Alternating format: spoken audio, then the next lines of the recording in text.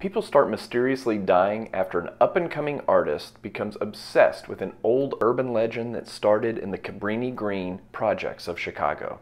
I'm in the group of people who were terrified by the original Candyman in the early 1990s. I definitely was too young to watch it, but I watched it anyway at my cousin's house and just never told my parents. Of course, on the elementary school playground, all the kids were talking about how brave they were for watching Candyman and then going in the bathroom and saying Candyman and actually seeing him in the mirror. Now, I knew they didn't really see Candyman in the mirror, and I even have memories of me and my two cousins going into the bathroom and chickening out before we could say it. Even if we hadn't chickened out, I'm pretty sure that we wouldn't have seen Candyman in the mirror. But to this day, because of how this movie scarred me, I still won't say Candyman in the mirror. Or Bloody Mary, just to be sure. Now, while I love the original Candyman, I never saw any of the sequels. And I probably wouldn't have seen this sequel either had Jordan Peele not co-written the script and produced it. Horror movies are notorious for having unneeded sequels that just feel like cash grabs and do nothing except take away some of the magic from the original. So I was happy to learn that this sequel is a direct sequel to the original, ignoring those mid-90s sequels that I hear aren't very good anyway.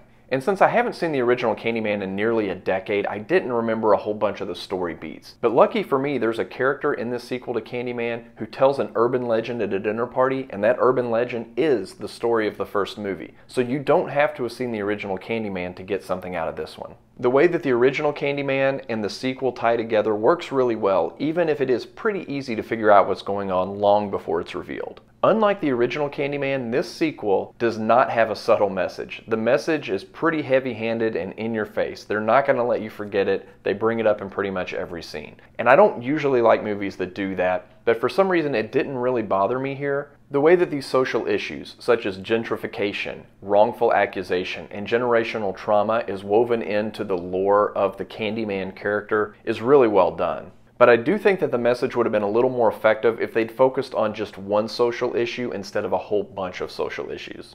Now, none of the characters in this new Candyman sequel hold a candle to the booming presence of the original Candyman portrayed by Tony Todd, but all of the performances are serviceable, even if there's not a whole lot of character development and some of the characters are just on screen long enough to get killed. This sequel is not nearly as terrifying as the original. Now, part of that may be that I'm no longer 10 years old, but even if it's not as scary, there are a bunch of really cool and creative slasher movie kills, and I find the general tone and the mood of the movie to be great. Now, while the scares aren't there in this sequel, the ominous mood and the creative slasher movie kills are. The great theme song from the original movie is back as well, and I find the cinematography and the camera angles to actually be more inventive than the original. In every scene, there's a chance for something to be lurking quietly in the background or for something to come right out of the mirror and spill some blood. Not everything in this sequel worked, and I didn't really love how it ended, but I really enjoyed the way that it brought the original Candyman urban legend into the modern day and tied in some social messages with it. It's not a masterpiece, but it is well made, and I do keep thinking about the movie's message. Giving candy to children in the creepiest way possible, inventive camera angles, mirrored elevators, shadow puppetry, telling scary stories in the dark, thinking you can fly.